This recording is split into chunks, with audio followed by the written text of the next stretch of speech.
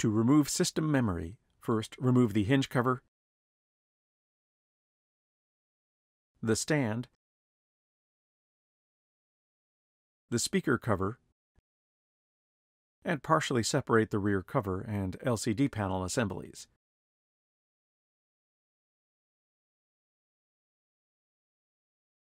To remove the SO-DIMM memory module from either memory socket, gently pull out on the retaining lever located on each side of the module. The module will pop up from its socket. Pull the memory module out of the socket.